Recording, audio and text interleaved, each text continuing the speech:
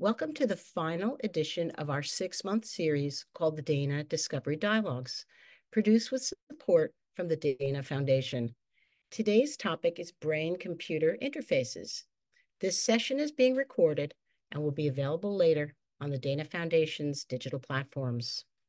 The Dana Discovery Dialogues dig into the most compelling and relevant subjects in neuroscience, highlighting how the latest research influences everything from our own personal decisions to how we deal with society's broader challenges.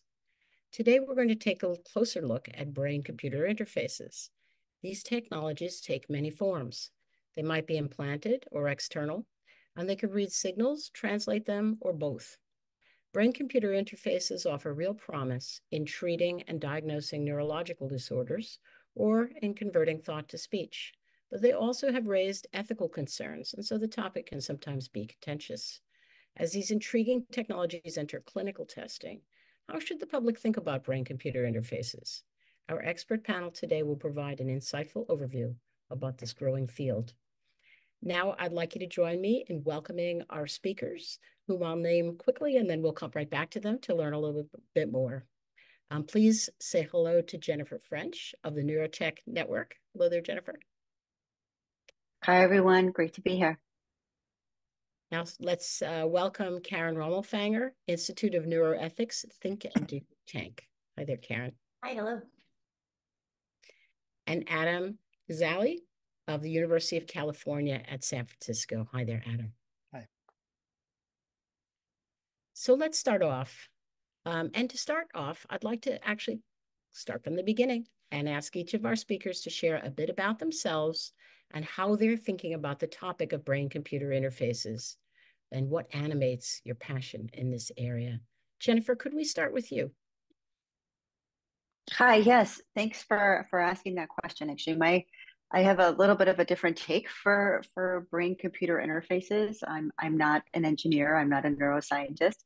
And I'm not a programmer. I'm a person with lived experience. So the frame of reference that I approach this is from a community and patient advocacy side, but also an industry side as well. So I can tell you a little bit about how those merged in creating a passion for this space. I have been living with a neuroprosthetic for 24 years. I have an implanted neuroprosthetic that allows me to use my paralyzed limbs. That's right, I am paralyzed from a spinal cord injury, so I live with tetraplegia.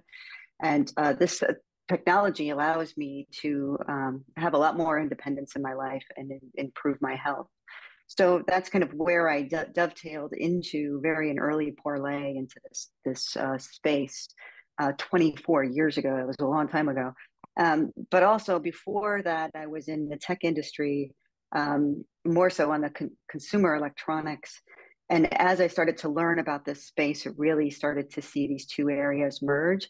And my passion for technology kind of merged with the passion for the neurotechnology of the space. And with that, over the years, I've not just worked with Neurotech Network, which is a nonprofit that focuses on education and advocacy of neurotechnology devices for people with neurological conditions, but also on the other side, work with industry and helping a lot of the explosion of these small companies to help them in terms of how their development, their business plans, as well as helping them learn about the lived experience and connecting for what we call community engagement today. So that's what creates my passion in this space. Thank you, Jennifer. I'd love to hear from Karen next. Hi, thank you for inviting me here, and always great to be amongst friends, Jennifer and Adam. It's wonderful to be here. And Mariette, thanks for bringing us all together. So I'm Karen Rommelfanger. I am the director of the Institute of Neuroethics, Think and Do Tank. And we are a nonprofit that works with builders, decision makers, and users to enable a world where we can be empowered by neuroscience. And that means everyone can be empowered. I started my journey as a neuroscientist, actually. So I was a bench neuroscientist for a long time. At the close of my bench science days, I was working on brain-computer interfaces on deep brain stimulation. And from there, I was always seeking, what brought me to that is I wanted to understand the organ from which I thought the mind emerged. So it seemed the brain seemed to be the most self-defining organ in human existence, and I wanted to understand it. And as I tried to more deeply understand it in the lab, I started to realize that there was more to understanding the brain than just looking at the cells at the smallest level. And what really was meaningful about the science was also how it was being translated into society and how it might fundamentally change who we are, or how it might change how we think we operate in the world. And so that really led me into ethics. And from there, I delved down this path in this relatively new field, about 20 years old, called neuroethics. And I was directed a program there for a while, also working on understanding how neurotechnologies and neuroscience impacted the way we define disease and how we imagined wellness. And through my time at the university, I started working a lot in more policy circles and realizing that we needed to have broader voices in this conversation than just your university expert and maybe even your policy expert, so that we could find implementable real world solutions. And that's where the genesis of the Think and Do tank came from.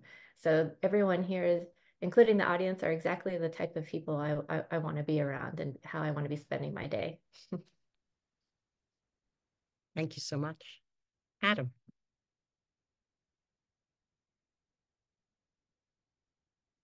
Well, thanks for having me here today. It's always, as Karen said, fun to do these panels with people you know and friends, and I'm happy to talk about this topic. It's one I think about a lot, and I approach from, I'd say, two main perspectives. I'm a researcher, a scientist. I run a center at University of California, San Francisco in the neurology department. And so on one side, we do a lot of research into understanding how brains and computers interface, both usually non-invasively, but a little bit on the invasive side. And we could take some time to unpack that difference.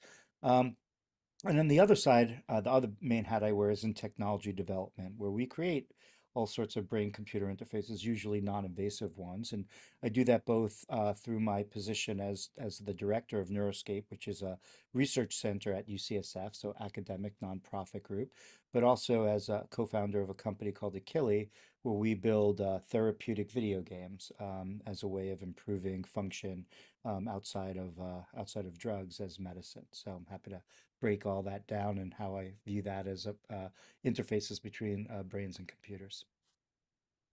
Thanks a million, Adam. And I love all of the variety of perspectives that are coming to the conversation today, from, how do we continue to push the understanding boundaries through discovery, to ethical ramifications, and how do we work together to build a better future that we're all empowered to benefit from. Neuroscience technologies to patient understanding and advocacy. Each of these voices and perspectives is so important to making sure that together as society we move together in a productive way. So let's start to tease these areas apart a bit. And let's confess, of course, many of us read the headlines and we think of devices in the headlines, but I understand so well from each of you that brain-computer interfaces, and Adam, you were just touching on this, are so much more than implanted devices. So I think it'd be great to start with some definitions. Karen, maybe we could, I know the term BCI, or brain-computer interface, covers a lot of ground. I'd like to start with you, and I'd love Adam and Jennifer to add their thoughts as well. Yeah, I would love Adam and Jen to add their thoughts too, because it is a tricky definition. I think I'll just describe neurotech brain-computer interfaces broadly from the ways I've seen them being discussed in the policy the international policy landscape. And these are generally devices that can sense, that can decode and modulate brain activity and the spinal cord activity, so the nervous system.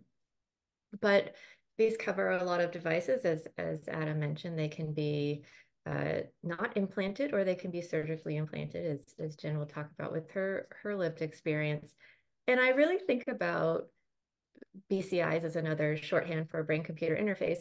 I really think of BCIs actually as communication devices. They're a way to connect the brain to another technology.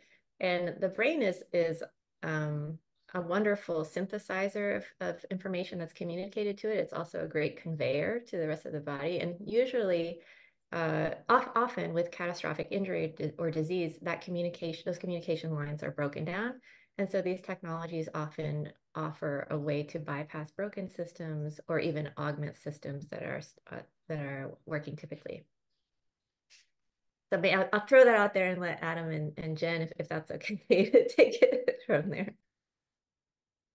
Yeah, maybe I'll jump in. I agree with everything Karen said. It's always nice not going first and having to give the broadest definition. I would like to expand it though, and go broader in some ways. I get asked that question a lot, BCI, and I think what a lot of people mean by it is when they're saying that term is like direct BCI. And a lot of the conversations, we go to a BCI conference and it's all like about implantables. And we've just mentioned non-invasive BCI, which is really important to talk about. But I like to sort of even broaden the conversation and say that um, keyboards and mouse and trackpads and touch screens are brain-computer interfaces as well. And when you think about just the term and without all the overlaid um, biases that might be attached with it, that it is about invasive, that's what a keyboard and a trackpad is. It's an interface between your brain and the computer that you're using. And I think not considering those brain computer interfaces minimizes the impact that interacting with a computer with any device can have on your brain, which I think is a big problem. It has been a longstanding problem. And Karen and I talk about this in neuroethics research. A lot of it has been focused on the more invasive pills, things you put in your brain that change it. But now you see a rise of discussions about social media and more about video games. I was on a panel last week about that, and you realize that all the interfaces between computers and brains can change the brain in a pretty profound way.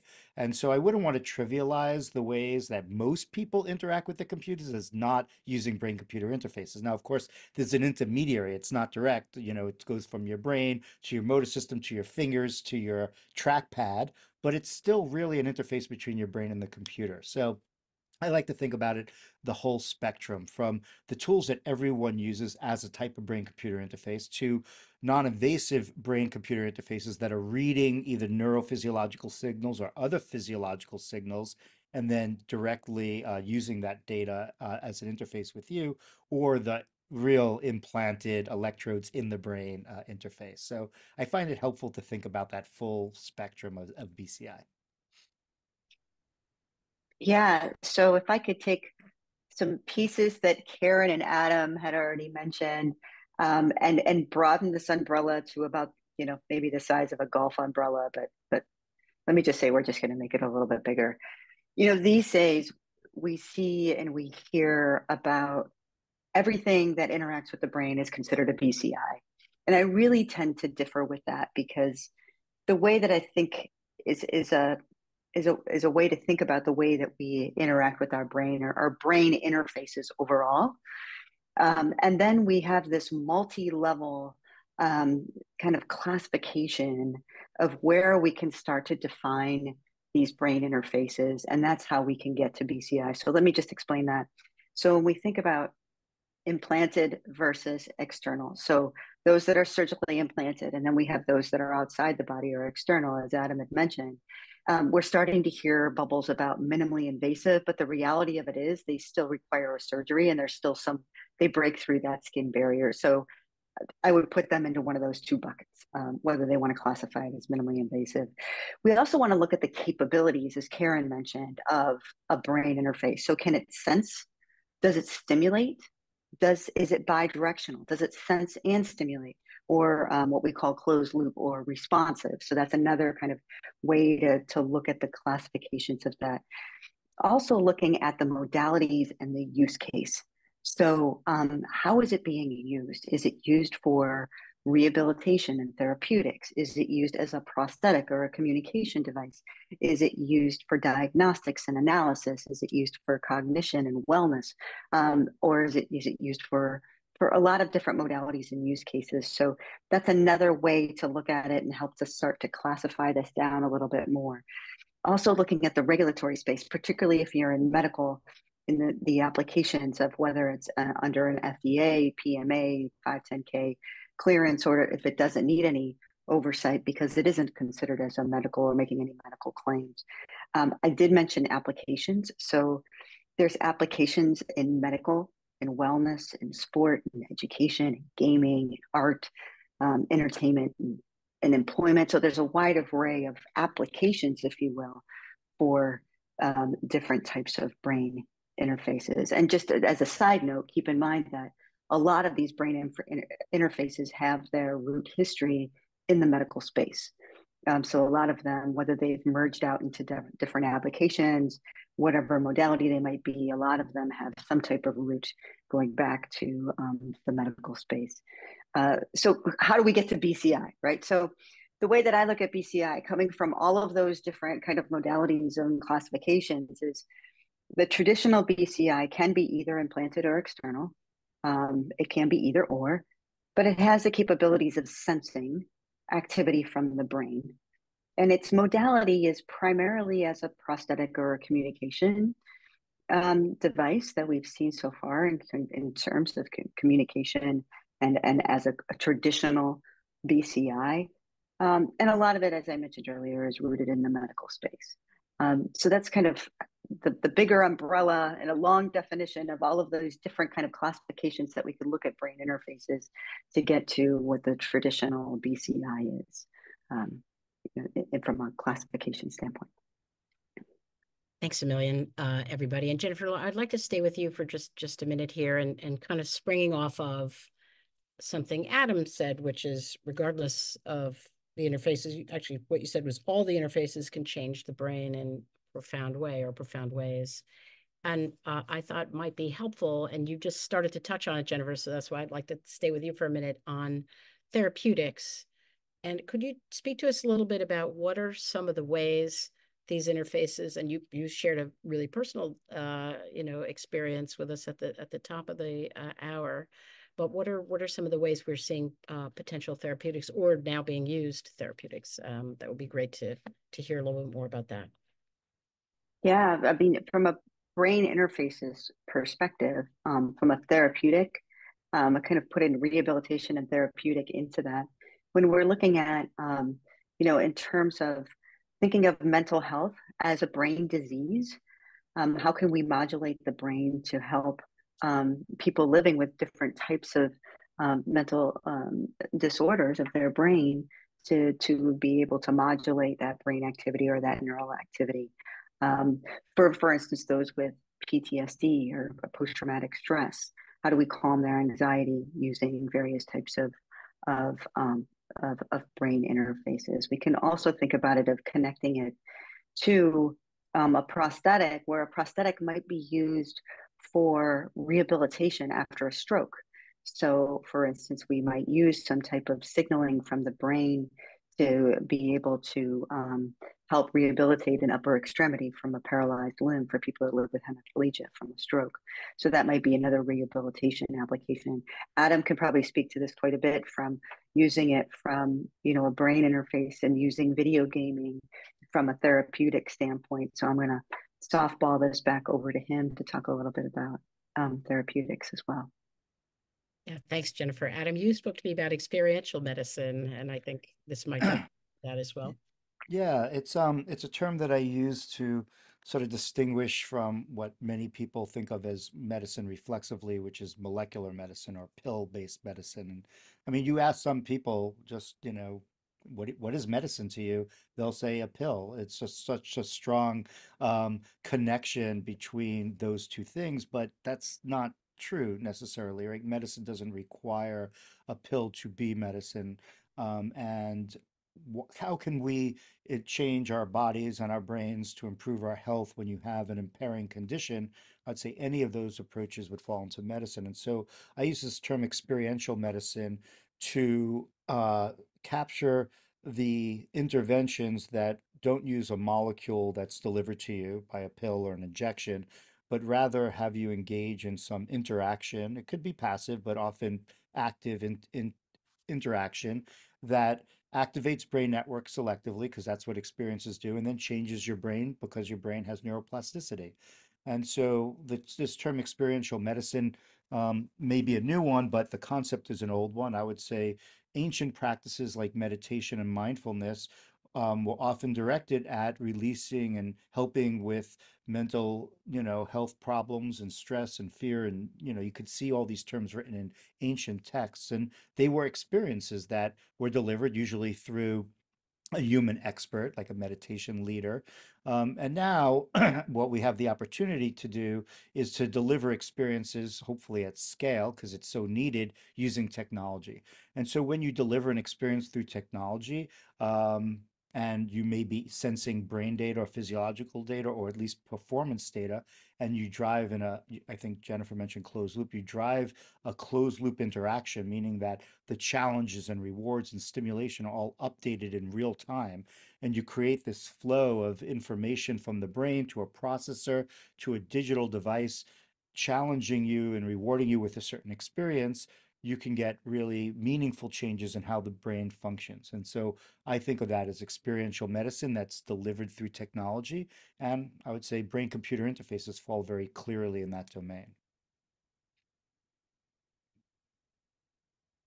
Karen, any further thoughts on therapeutics that we maybe haven't touched on, especially I'm thinking about the ethical angles?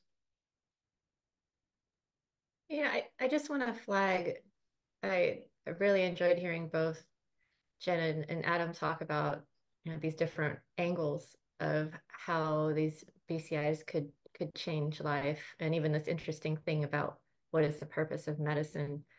But we're also in a moment, and this kind of tangentially affects BCIs, but the really cool thing about the brain, one of the things that really excites me, is it challenges our traditional notions of medicine. Like the brain has really told us that you can't look at the body or a human and think of it as a machine in the need of a mechanical fix, and that is going to fix everything. The brain has showed us just how complex our life experience is, and the feedback loops that we engage in being an embodied and social human. And we are seeing this shift as with these kinds of technologies available to us, with these technologies even challenging, what does it mean to impact the mind by directly touching the brain or not? Is health, are we still going to keep thinking about health as a state of an absence of injury, an absence of illness, or are we going to be trying to move towards health that is a state of physical, mental, social well-being? And as we are designing these new technologies and the brain and designing devices that can now interface with the brain, maybe augment, maybe even scale, as Adam said, they're very deep considerations for us to be collectively working together to imagine the type of health we are striving for. And intervening with the brain is going to be very different than thinking about intervening with the liver or the kidney. This is something on a much grander scale, which is why it's really important to be collecting all these various perspectives and worldviews from people who are plugging into the technology. And not just that, I think we need to be doing that beyond certain social and geographic circles. So I think we have to think about culture too. And it's as we think about this, and this is the last thing I'll say about it, is that health is, and the way we conceive it and how we desire it is culturally informed just as much as the scientific questions we pursue and the ways we disseminate our scientific knowledge. So, we must take care in thinking about where a lot of these technology developments are happening geographically and who the users are going to be ultimately, and how we're really thinking about just and fair ways not to just apply access, but to move towards futures that people will collectively want. And Yeah, if I maybe. can, okay, go ahead. If I could just jump in here real quick in terms of, Karen makes a great point on the fact that we need to be very careful because technology is moving so fast today. But I think it's also important for your audience to understand that these brain interfaces and brain computer interfaces, when we think about it, have a long and rich history in science. So this isn't something that's just suddenly come up. It's just that our technology development is happening much quicker now. I mean, we could look back 100 years ago, and it was Hans Berger that used EEG on a human brain to understand brain activity. And there has been a plethora of scientific development over these decades as we've approached and we've looked into doing first implants even back into the 1960s, 50s, and 60s. And John Walpole, we have to give a credence to. He's from the Wadsworth Center in New York, who really developed this non-invasive EEG called the BCI 2000, and that was way back when. And so we have a rich history of science that is supporting what we're seeing today, but also to give credit to the visions that we had back in 2013 with the Brain Initiative that really helped to push the development of neurotechnologies and our understanding of the brain. It was really kind of the Human Genome Project at the time. And over these first decade of this initiatives taking place, we've seen the development of tools. We've seen first in humans. We're now seeing an explosion of companies, of devices being developed and translated out of the lab. So um, when we have to be careful on the development and how quickly it's coming now, but I think it's good for us to understand that there's a history behind this and scientific base ground for the technology that we're developing today. And to take just a step two is that there is still a lot of science going on, and there is still a lot that we don't know. And as we start to parlay into more of the social integration of these new technologies, we have to take credence to a lot of the ethical issues and need to address them now rather than punching them down the line. Yeah, I was going to make a comment off of sort of bridging something that both Karen and Jennifer talked about, which is the end user and the population, and that's like worthy of a long discussion in itself.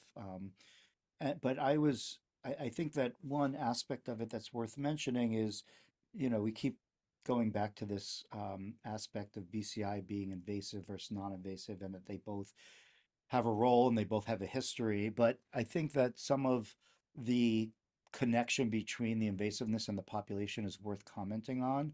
Um, Clearly, for invasive BCIs, at least right now, those that involve surgery, even like the minimally invasive that still involves skin cutting, you sort of need to have a pretty good reason, I would say, to do these type of things. And there are lots of good reasons. Jennifer's own personal case probably being one of the chief ones that I've seen BCI being applied, but others like Parkinson's disease, where you have implantations for tremor.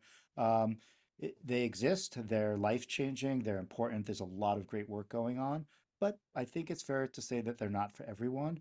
It's not the type of thing that you would do either on the medical side or on the personal side, even want to do without having real debilitation that needed correcting. And when we look at less invasive approaches, like we have this video game that's therapeutic and now approved by the FDA to treat inattention and ADHD. So, first time ever a video game approved by the FDA. It was a 13-year journey, a long time, and offers parents an alternative beyond stimulants for something that might be more in alignment with how they would want their children treated, but part of a larger opportunity to treat kids. And I'm super excited about that, but it also raises the question of, well, what about people that might not have ADHD, that might have attention that they think is subpar? Sort of everyone feels that their attention is subpar. And here we have a non-invasive treatment, which, virtually no side effects, or, certainly not outside of the realm of what people are doing, recreationally playing video games. And it raises some really interesting questions about, do we expand the offerings beyond the clinical domain where we have targeted it as an FDA treatment? And we're excited because it hopefully makes doctors open their minds to think about medicine more broadly, of what they would prescribe to a 12-year-old that has attention problems. But what about, 16-year-old that has no diagnosis but is still developing their attention and wants to improve it? And that is, I think, a really interesting conversation that Karen was sort of alluding to as well, when you're talking about non-invasive, low side effect BCIs and other types of digital treatments.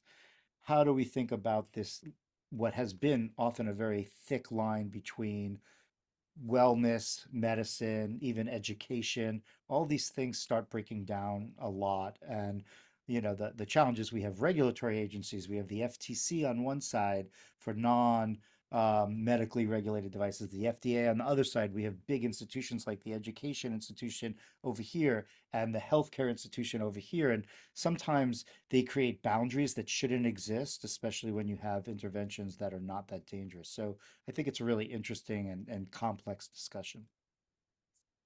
I completely agree. Jennifer, did you want to say some more? You look like you had a thought. Yeah, that's an incredible point, Adam. And if I could just add to it, as the non-invasive side adds this whole level of accessibility, from an affordable standpoint, from just an ability to get to it. Because you're right, you have to, those that are looking at the implanted or even the minimally invasive, they have to go through our healthcare system to be able just to access it, and trying to do that is extremely difficult. It doesn't matter what country you're in. But when we look at non-invasive, the accessibility of that into non-first world countries is amazing, and it really takes away not all, some of the socioeconomic barriers that exist as well. But I think what Karen was alluding to too is that whether it's implanted or external, there's still these ethical issues that we're all having to face.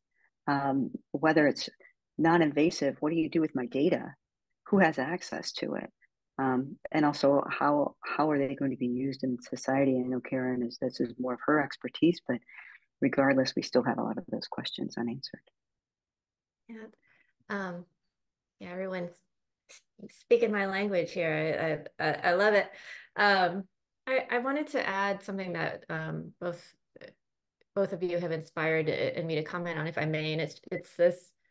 I want to be clear, because as an ethicist on here, I think that the audience may expect, or if they were typical to many audiences, that Karen is going to be the one who swoops in and either is the police or kind of saves us from all ill will of technology, and she sees it and she's going to and I want to share here that and not that Jen and Adam, you didn't inspire that you're doing that. I'm just saying that it reminded me that I was thinking about, often it's important to remind everyone of the long history of neuroscience and neurotechnology, because unfortunately, for better or worse, probably everyone has heard of Elon Musk, and not in the best ways. And people think, oh, Elon Musk is the first one to create this certain technology, and oh my gosh, and he's implanted these brain chips. I don't know if this is a relief or not to audiences, but that's been being done for over 30 years, so that is, and it's been done quite responsibly and with deep consideration, and there are many global brain initiatives like the one in the US that Jen French mentioned, and they have a neuroethics group of which I'm a part, and we talk about these things deeply.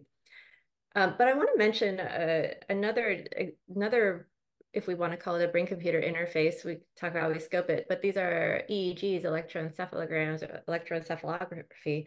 These are electrodes that are pervasive around the globe in the clinic. They're stuck on the head, usually with gel. They're these little patches, and they can measure brain activity, mostly from the outer surface of the brain, but getting better so they can do deeper areas of the brain. And these have been around for over 100 years, and they're so important clinically and diagnostically that they're even used partially in making determinations of death, and they're used in making determinations partially for consciousness, and even in new models that are discussed, I think, in the past of these data discovery dialogues, and you should check out the one on organoids, even being used to detect new entities that we're creating with the brain and whether or not they have consciousness. So those are very, very critical tools, and they are being modified for the consumer domain. But I want to mention that even though they're 100 years old and used so pervasively, they to date are not optimized to detect brain activity from heads that grow coarse, curly hair. And that's typical of people of African descent. And you wonder, how does a technology that's gotten spread so far and wide with so much utility still not optimized for the global majority. So I think this is what I think about when I know this is what I'm thinking about when I see very exciting rapid developments in technology, brain-computer interfaces, however we scope them, and how they're ultimately going to be made available and how they're going to be interpreted when they only work for some. And we have a history of this, right? Thank you for that. Oh, the other thing, sorry, just closed with that in addition to the clinical aspect, to what Adam inspired was that this porousness of medical to non-medical is only going to become more increasingly complicated. And this is why policy entities have a really hard time figuring what to do.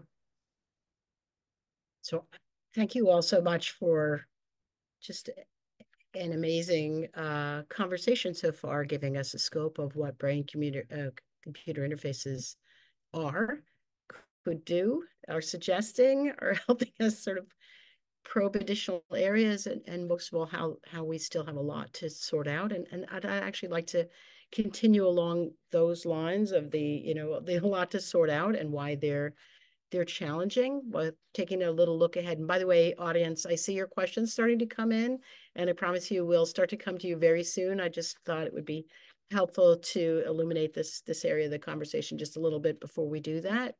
So, as we're looking ahead at technologies, Karen, I think I'm going to just start with you for a minute. What should policy leaders be thinking about in this moment? I mean, you mentioned in our earlier conversation an example of a tricky example of a well-meaning law in Chile, for instance. Maybe you could start us off there, and then I have a couple of other questions. Yeah, there is a very vibrant and excited conversation around the globe happening around the idea that maybe even new human rights need to be developed around neurotechnologies, around brain technologies, and BCI would be one of them. And these groups are very concerned about something that's very kind of prominent to all of us. We all think about data privacy these days. We have so many devices that are connected. We'd be probably worried about privacy when you logged on to Zoom and there was probably some kind of indication that we're collecting XYZ but won't sell it to XYZ. So data privacy is always a concern. But when it's brain data, there is a question of if that is different in degree and kind enough that warrants special kinds of protections. And you might, intuitively, and frankly, whether it's really different or not, socially, if we believe brain data is different, then it legally can be different. So it's not up to the technologist to say what it is. But you might imagine that if the brain is if you agree, and you don't have to, that the brain is one of the most self-defining organs in human existence, then any data that you might acquire from it might be very personal, might feel personal and sensitive and special. And I think people who are developing these devices might say, well, that data is actually just a bunch of it's raw numbers. It means nothing until we interpret it.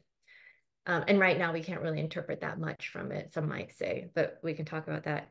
But the challenge is that in this era where we have multiple kinds of data that are combined, and brain-computer interfaces and neurotechnologies broadly, brain technologies, are paradigmatic of what we call converging technologies, meaning that they're enabled and empowered by AI. They work with advances in computer science. They work with engineering.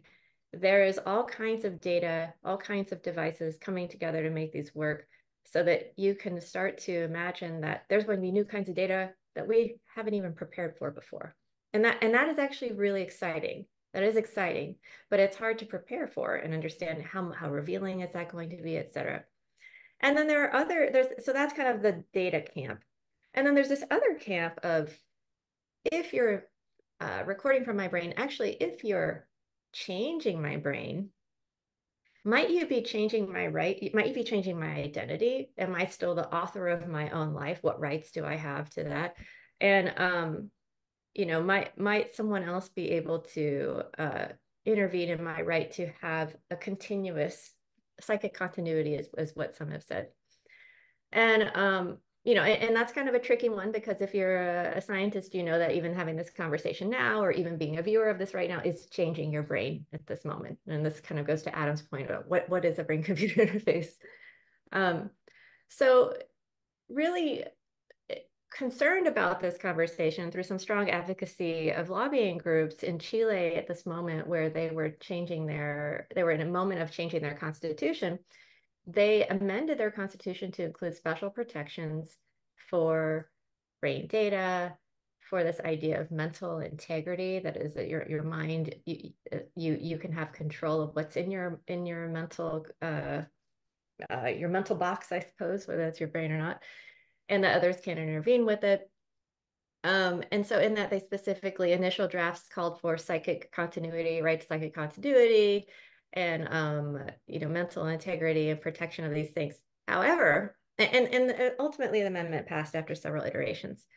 But you might think, and this was celebrated around the world as a success story, pioneer in rights. However, what was interesting was that local digital rights advocacy groups and also physicians were really clamored to talk about their concerns related to the amendment, because it did too little and too much at the same time by not really specifying what they meant by brain data or psychic continuity, et cetera.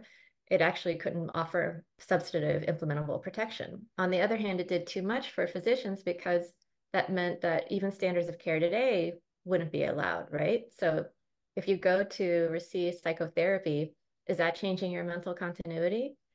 Is that changing your trajectory? So by those kind of interpretations, those things that we know to be good right now wouldn't work. So the ultimate take home from that was that this well-meaning legal change was done with, again, well-meaning policymakers and bench scientists who didn't actually have experience with technology in the wild, that is, in the real world, and also didn't ask people who actually use those technologies their perspectives on them. So you're creating rights for people without asking them or engaging them in the conversation. And for that reason, we've learned a lot from that law, and the types of ways we need to be having these conversations about data privacy, about what it means to intervene with the self. And then there's more, but that, I think I'll stop there, because it's a lot to take in probably. I think in the interest of time, pardon me for that, I see a few questions, and then I have some others, and if there's time for me to come back, I'll come back and ask a couple of this, but I'd like to give the audience a chance. So here's a question from one of our guests. How do you believe media portrayal of BCI could be correctly approached for the right communication with the general public? And well, there's two parts to that question, so let's just take that first part and see how we go.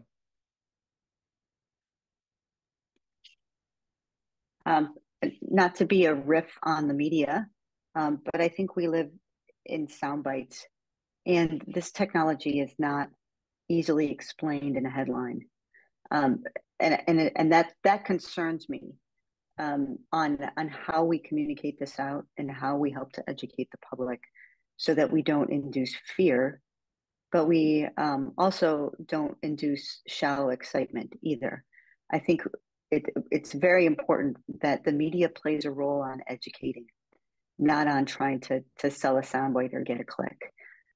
So I think the media does play a role in public education, and I think part of it is partnering to help educate those who are writers out in the public. I mean, that's part of, if I can go into a little bit about one of the things I'm excited about, is we just a few weeks ago we launched the Implantable BCI Collaborative Community, and part of our working group in this collaborative effort is bringing in multi-stakeholders. And one of our of 7 main efforts that we're going after is really understanding public education and messaging around BCIs, because that's incredibly important on how we shape our laws, how we shape our social narrative around BCIs. And this one specifically focused on implantables, but regardless, bringing in the multi-stakeholders to solve shared problems are the way that we can do it, instead of tossing it off over the fence to media, or tossing it off over the fence to a researcher to talk about it. So that's, I think, something that's I'm very excited about, but I think that's part of the efforts that we need to do as those that are in this space, to be able to work with our partners in the media to be able to help educate the public.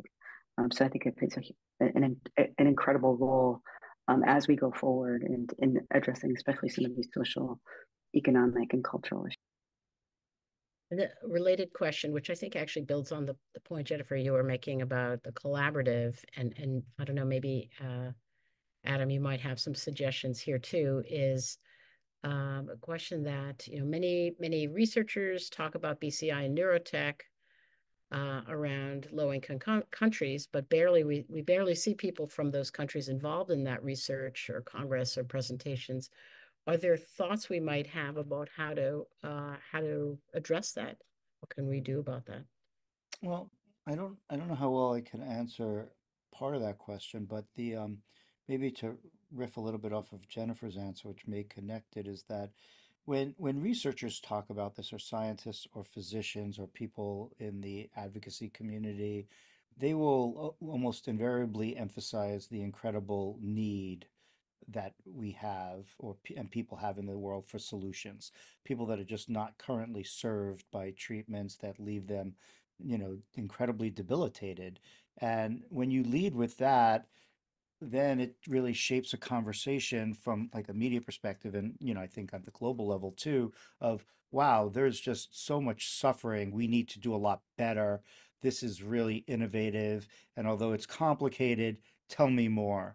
As opposed to what the media would like to do, which is to lead with like the cyborg image, which starts like very sensational, very headline grabbing, especially if Elon Musk is involved, but it really sets the wrong, I think, tone for the conversation about BCI and what it's, what it can do, because it plants all these images in people's minds, which certainly grab their attention and get them to read an article, but it's not how people in the community tend to lead and talk about this and think about this, which is much more on the side of people need help badly, and we have not served so many in need around the world. So that's how I like always begin conversations with media, is starting with the need driving this, rather than here's some cool tech or some very science fiction-y sounding stuff that's going to be really sensational, and start with the need that people face. So that's just my own personal preference of when I interact with the media. I'm always emphasizing that as a starting point. And I think it really helps set a tone for the public to receive it a lot better than the other way around. Because then you're like, oh, we're creating monsters or cyborgs. It's like, that's not happening. It's not for who knows when that's going to happen. We have a lot of people to help in the meanwhile. And I think at the global level, I think that it's the same type of messaging that we want to have. Can Yeah. I Yeah, add to please. Yeah, go ahead. Yeah. I think you're so lucky to have scientists like Adam who can speak so clearly about this, and someone like Jen who has so a breadth of experience, including her lived experience. But most scientists don't have that, right, Adam? So, I mean, the challenge is, so I know we like to talk about the media, but the media is like not really a monolith, right? It's a bunch of different players, and frankly, you know, the media offices of universities sometimes are to blame for a lot of this. I just saw a media office from the university put out something with the headline mind reading when the scientist explicitly says in the interview, don't use that term. So, I mean, so one thing I think is that the scientists need to be prepared. It is no secret what is going to be, when it comes to BCIs, what is going to be in the popular imagination. It's no secret. So you've got to be ready to, as a scientist, I think, to know what those hot button words are. And I know at NIH at Brain Initiative, when we had particularly an issue come out, what we knew was going to draw a lot of media attention, there was a proactive effort to scout out what those words were that were going to trigger things and try to help the writers have a collective information on this. The second is that a lot of these short form authors that we have right now That's mostly it's so nice if you can go to the Atlantic or the New York Times or whatever. Most writers don't have that luxury. They're freelance, they're not specialists. So one idea that has been put out there that I really like is to try to create a community where you're educating actually the writers. I think actually, Mariette, you were talking about this in advance, um, so that they're aware of the latest. So when stories like this come up, they have a readiness, and maybe they have a pool of trusted scientists. Um, and I think that the third thing I would just add is to really you can start with the great need, and that's always so important to emphasize. But also, I think you have to be very as head on address the issues that people are going to blow out of proportion or unrealistically speak about. I think you just have to proactively say, just like the scientist I was mentioning earlier said, this is not mind reading, and let me tell you why. So I think there's a bit of this where we can't be afraid. We know what that social narrative is out there. We know the dystopian future. You just need to kind of address that head on. And as a prominent writer told me once, the ethics issues, those are the things that people care about even more than the science. They want to know what it means. So you've got to face those. So I'd love to ask this. I think we're starting to run short on time, so I'm going to have to ask us to wrap up shortly. But I do want to share one more audience question because we hear a lot about brain-computer interfaces, and we touched on this earlier, we're also hearing a lot about AI. And there's a question in the from our audience about what's your collective opinion on this boom of AI combined with brain-computer interfaces? How will that influence the picture going forward?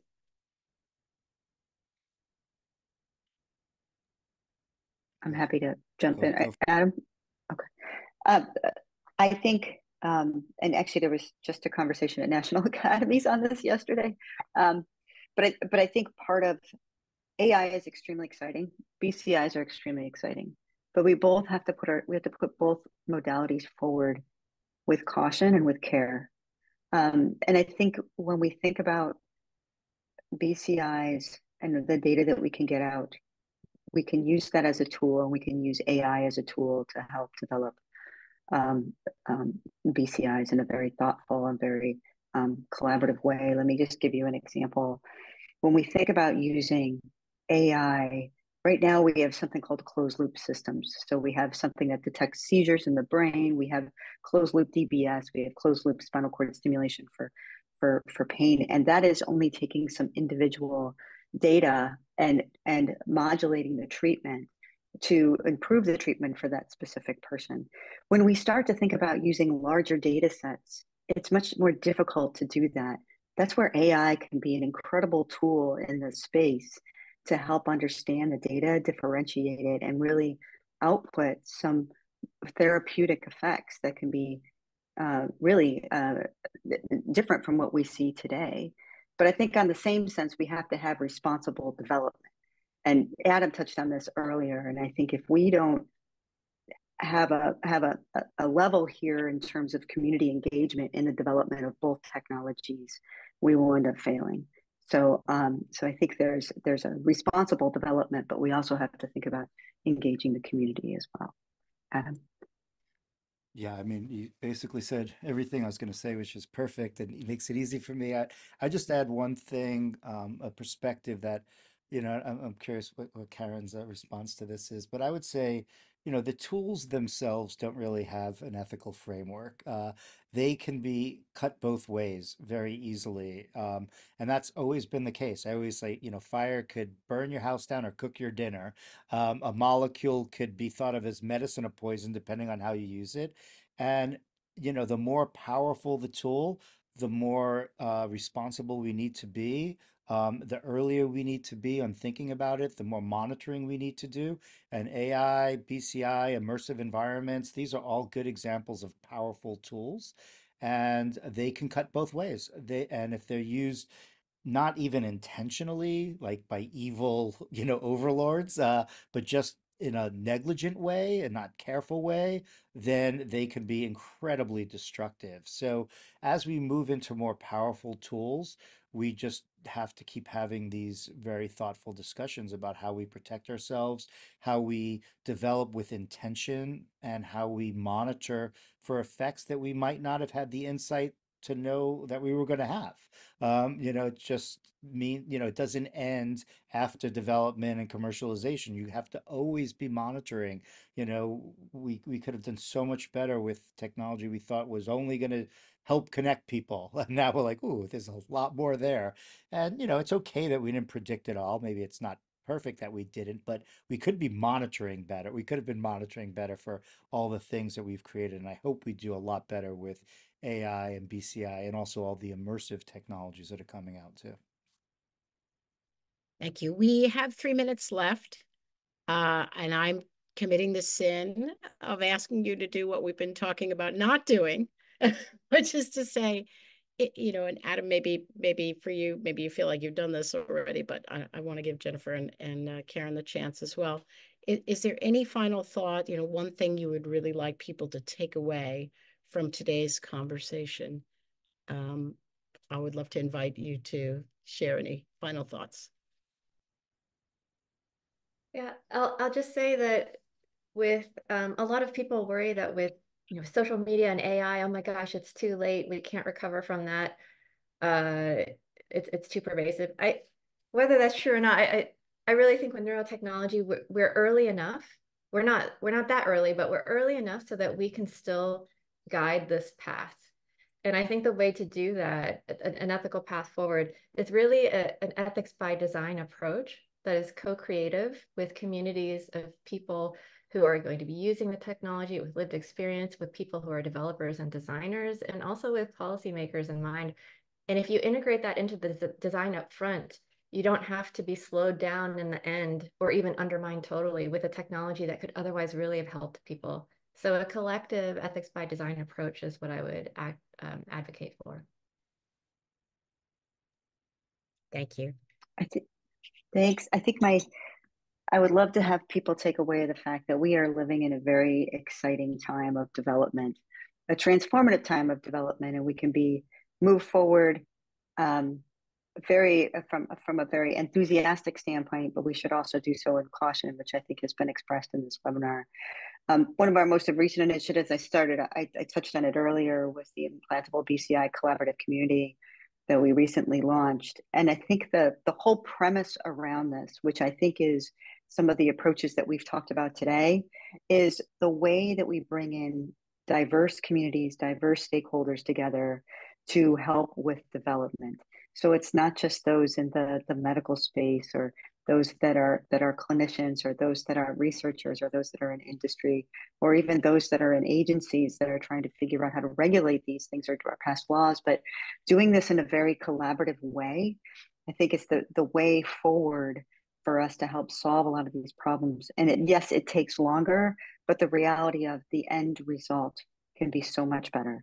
So I think we have to really think about collaborating and bringing diverse voices into the room, and diverse perspectives can help us with thoughtful development.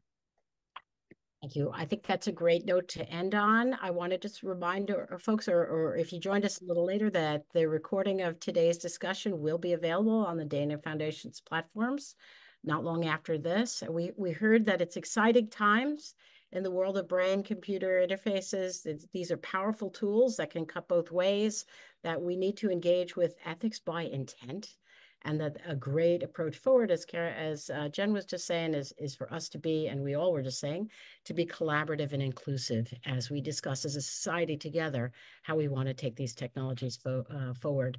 I hope you'll join me in thanking our speakers very much for a really insightful and wonderful conversation. And, take care, everybody, and thanks again